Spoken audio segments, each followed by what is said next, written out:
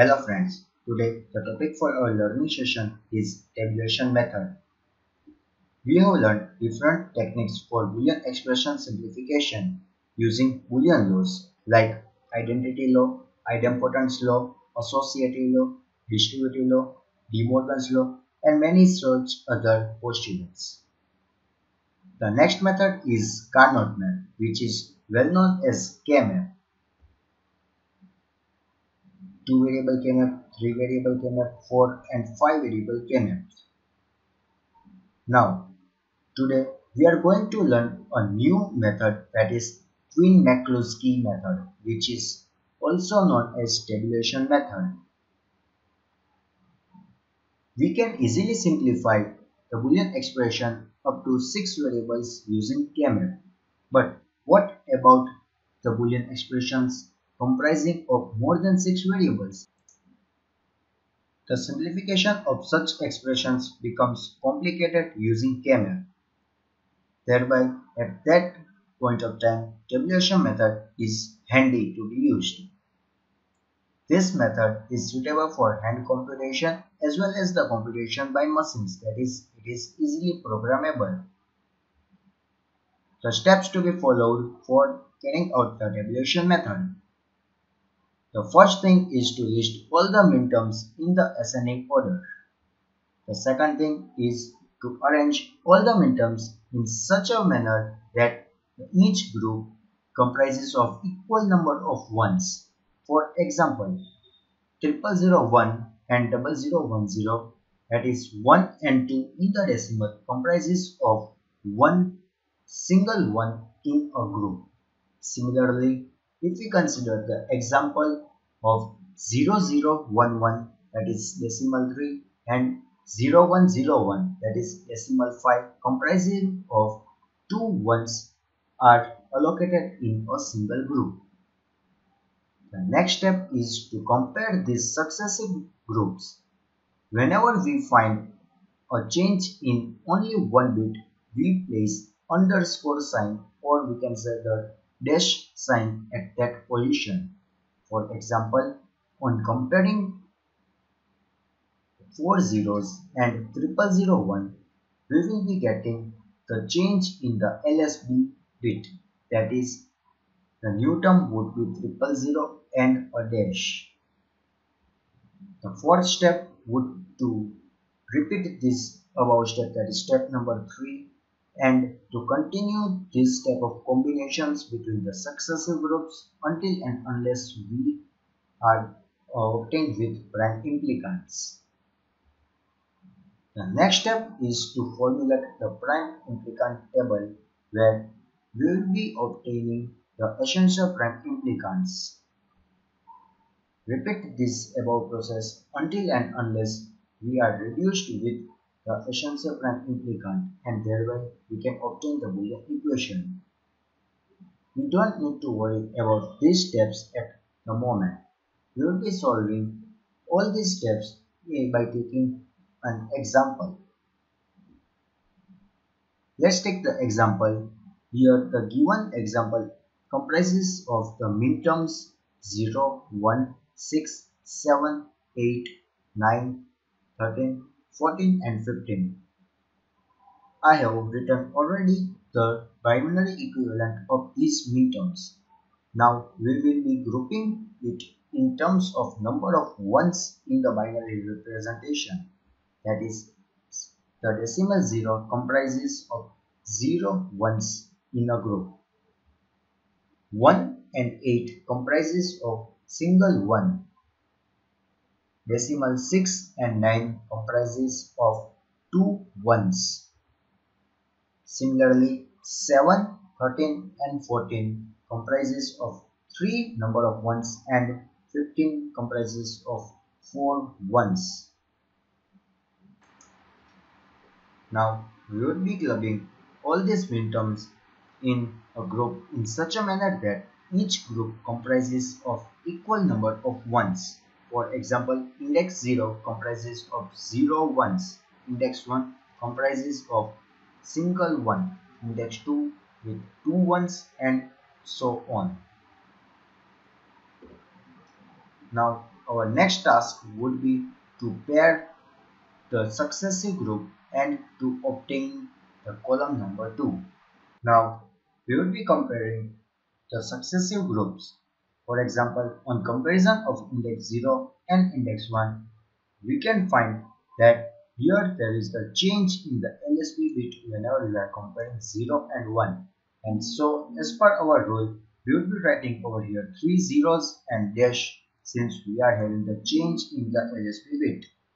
Similarly, on comparing 0 with 8, we can observe that there is a change in the MSB bit, and so we will be writing dash in place of MSB and keeping the remaining bits as it is, that is dash and 000.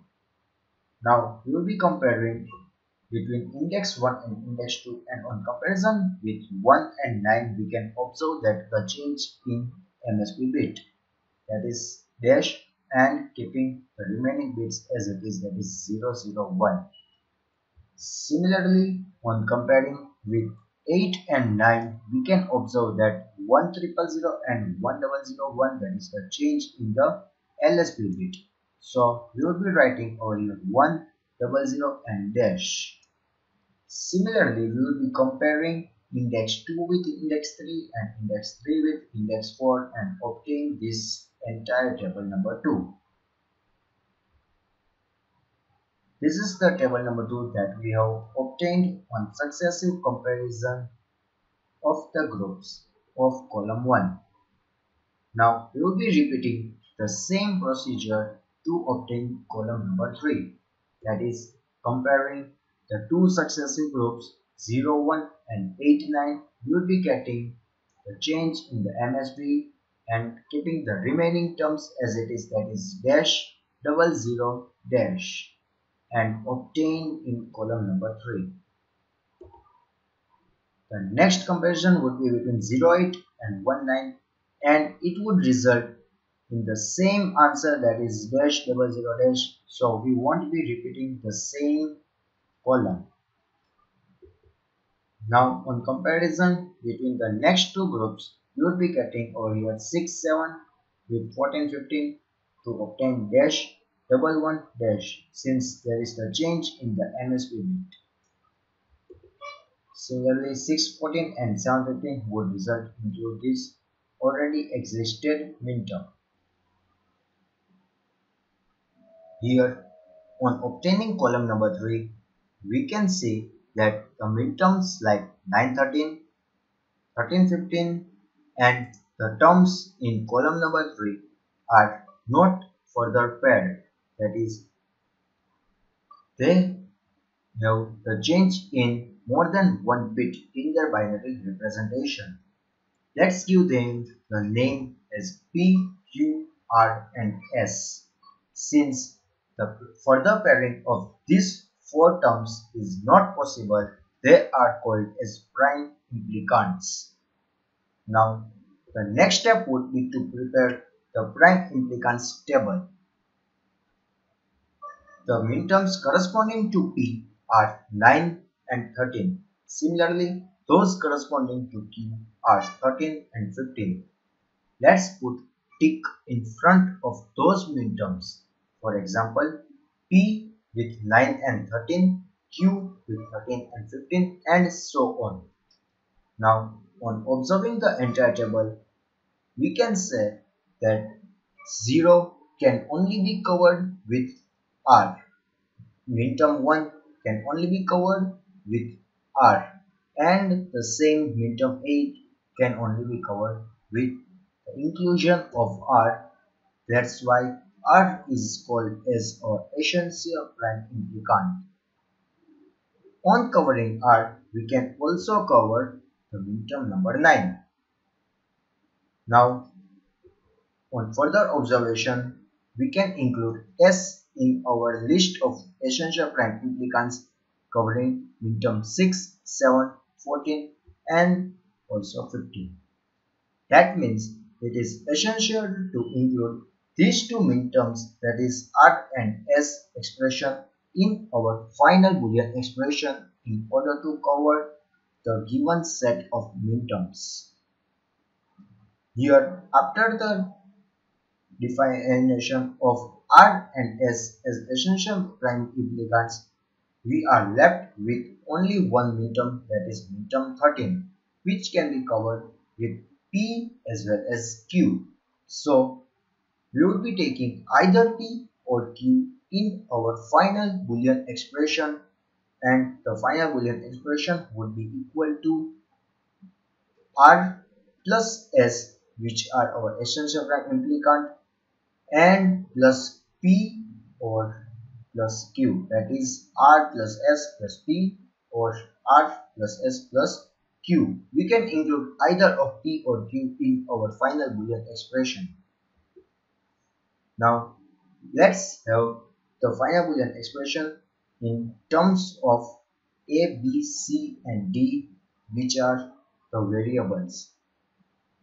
R corresponds to, let's say, in our previous column number 3, our R corresponds to dash double zero dash, and we will be mapping the same thing over here, that is R is equal to dash double zero dash, that is B bar C bar. Similarly, S is dash double one dash, that is B and C. Q is 1 dash 1, that is ABD. P is A C bar D. And the final Boolean equation, which would be our reduced Boolean equation, would be equal to R plus S plus P, that is B bar C bar plus BC plus ABD, or R plus S plus Q, that is B bar C bar plus BC plus A C bar D. Now I request you all to please pause the video over here and solve the given set of minterms. The answer for this is given in terms of column 1 and column 2. Column 2 is obtained after the pairing of the successive groups of column 1. From column 2, we can obtain the essential prime implicants reduced table, and the final reduced Boolean equation is as shown over here. Thank you.